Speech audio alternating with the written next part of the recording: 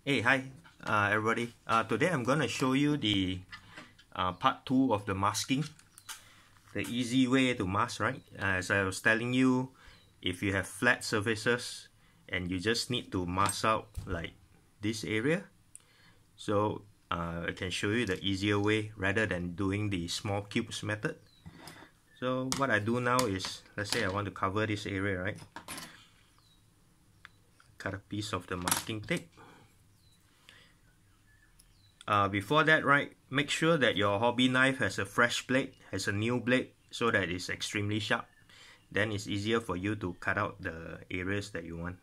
Okay, so you cover up this area. Same thing again, using a toothpick, push the edges.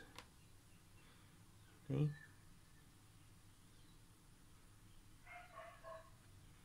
So you already have the basic outline, right? Okay. So what you do next is, don't start at the corner when you want to cut. Okay.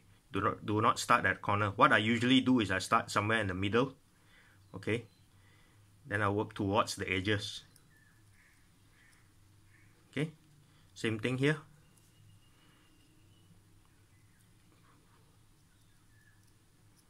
Go towards the edges. Okay.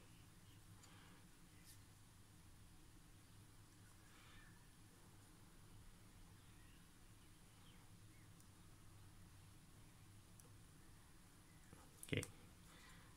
Similarly here, you start somewhere in the middle, go towards the edges. Because what happens is it's stronger here, right? The tape is fixed more tightly, and if you start at the edges, right, sometimes it pushes the tape out. So you won't get this thing will flip up, then you won't get a clean sort of like masking. So I start at somewhere in the middle, work towards the edges, reverse the thing, go towards the edge. And lastly, this part here, right? So you push here, goes towards the edge, flip it around. See, even here, right, you can see that sometimes the tape gives way. So that's okay. Don't worry about this, because you can just patch it up later with another tape, and you lift it up, and there you go. You got a reasonably clean mask, right? So you double check your mask, make sure that everything is covered up, the places that you want it to be. So for example, this place where we saw it coming out, right? What you do is you get another piece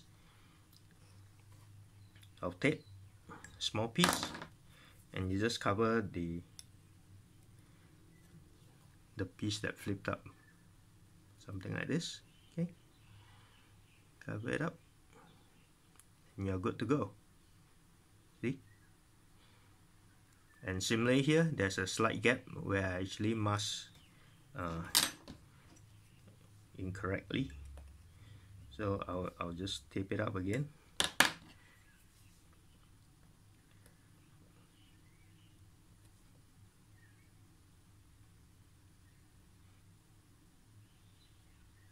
Okay.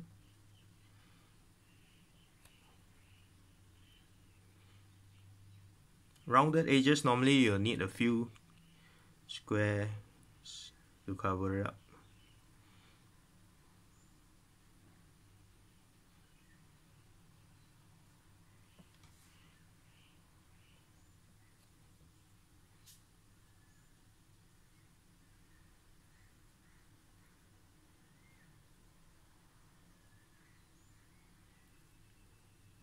And there you go. Okay. So what I can do now is to spray this whole area back to the same color as this, and I will have a nice part separation based on the colors. Okay, that's all, folks. Hope this video helps you all again with your masking, and do like and subscribe if you found this useful. Okay, thanks guys, bye.